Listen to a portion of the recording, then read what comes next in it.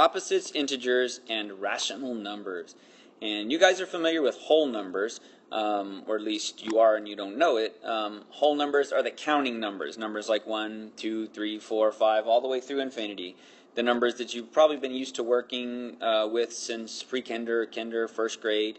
But what we're going to do now is we're going to add to that a little bit, your different styles of numbers that we'll be working with. And the first thing we'll talk about is opposites. Opposites, when you think of the word opposite outside of math class, what comes to mind? What do you think of when you think of the word opposite? Okay, so maybe some of the things you came up with, like the illustration here, up and down are opposites. Up is the opposite of down. Happy, the opposite of happy is sad. Inside and outside, hot and cold. There's a lot of different things we could come up with. When we apply this to math and numbers, here's what we're looking at. Kind of like addition is the opposite of subtraction. When you add to something, the opposite of that is to take that away. So the example of this is real important. So on your notes page, in the left corner where it has opposites, make sure you have this written down, and definitely make sure you include the example right here. The opposite of 3 is -3. And for some of you guys, we're incorporating negative numbers for the first time. So anytime you have a positive regular number like 5 or 7 or 8, the opposite of that is going to be its negative opposite, or that negative value on the other side of the number line. So like I said, 7. The opposite of 7 will be -7. Okay? I can show this on a number line if I do this real quick, and you can follow along and just kind of sketch it in. It's not going to be perfect. But on this number line, 0 is in the middle. And if we use our 3 example right over here that we've been working with, 3 is here. 1, 2, 3. Positive 3 is 3 places to the right of 0 on a number line. -3 is going to be, so if let me do this. 3 is 1, 2, 3 positive places to the right. -3 is down on the other end. So I'm going to go 1, 2, 3 this way to get to -3. So I still move 3 spaces, but this time I go 3 spaces in the opposite direction. I was going that way. And that makes this perfect opposites, 3 and -3. So 0 is not an opposite of a number. 0 just means I don't have any value at all. So any number 500, the opposite is -500. -3,000, the opposite would be 3,000. That's how we come up with opposites in math. All right, integers. And integers, you're going to hear a lot about this year, so you should get pretty familiar with them. And again, like I said at the beginning, you're familiar with whole numbers, the counting numbers, 1, 2, 3, 4, 5. Well, those are also integers. All the counting numbers are integers, but integers means we also include something else besides just the counting numbers. Integer is a number with no fractional part, so it's not a fraction, it's kind of a whole number, consisting of negative integers, 0, and positive integers. So like I said, 1, 2, 10, 700, these are whole numbers. They're also integers. But integers also include these. They include the negative numbers. So make sure you have this example down in the integer section on your notes page. So -56, -2, -3,000, -8. These are all integers right here because they're negative values, and we include those when we are talking about or doing operations with integers. So remember, there's no fractional part. That's a very important part here. You don't see any fractions in these examples or decimals. They basically look like whole numbers, but they're either positive or negative. Those are integers. Remember these values right here? These are both whole numbers and integers right over here because they are the counting numbers like whole numbers, and integers, we also include those in integers.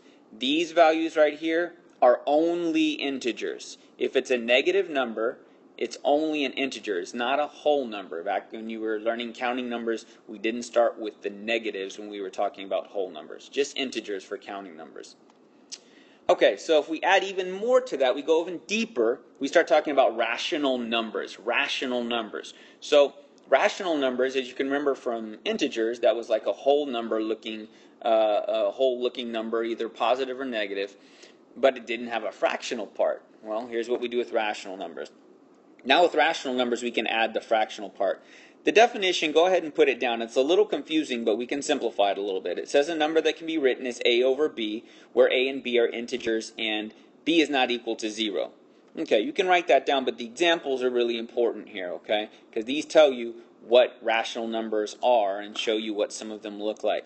So a rational number now includes a fractional part. So if a number has a fractional part, has a fraction or a decimal, it is a rational number. Now, almost any number you can think of is a rational number. And it gives the example of 6.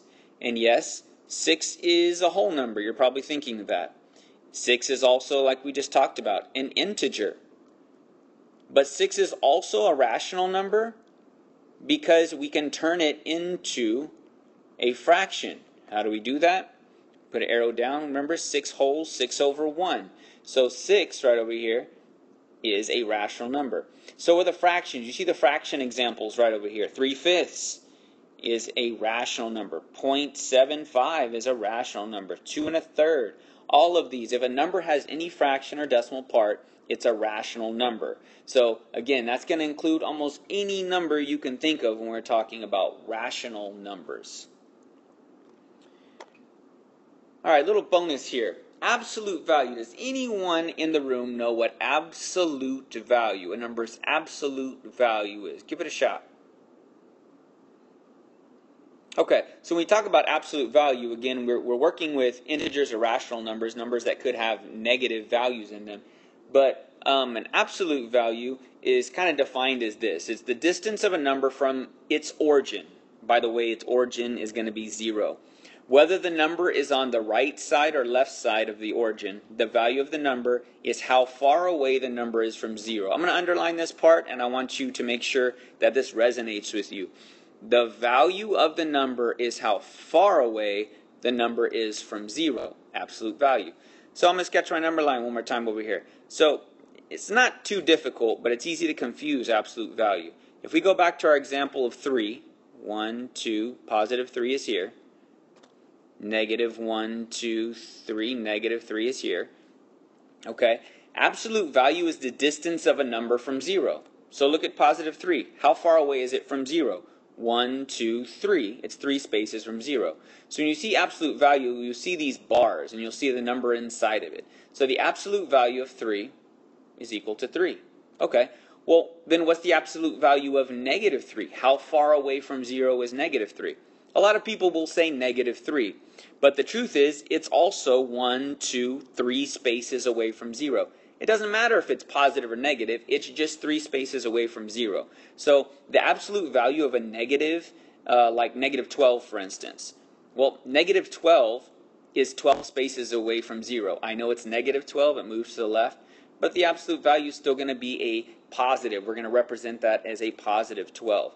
So just remember that. It's how far away a number is from 0, and you'll never represent absolute value with a negative answer. It's always going to be a positive answer.